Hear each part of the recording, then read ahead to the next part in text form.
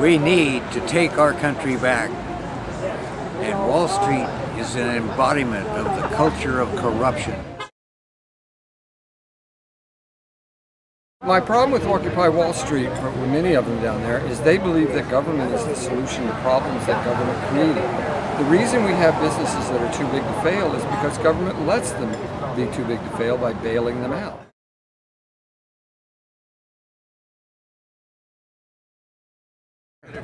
This is a public place and we have the right to assemble and the right to free speech.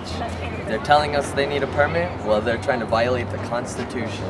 We can't have that here. By police officers, perhaps. We are willing, some of us are willing to go down, some of us are not. I'm willing to go down peacefully. This is a peaceful protest.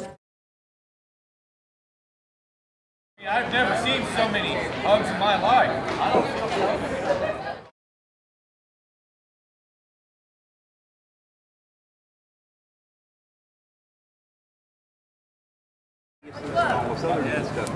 It allows you to figure out square footage. Watch on YouTube. Go to Occupy Oakland, Occupy Sacramento, Occupy Wall Street.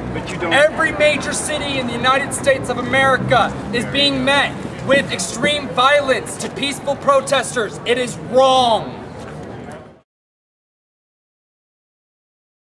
I don't believe that the Occupy crowd should be camping in the courtyard of the courthouse overnight.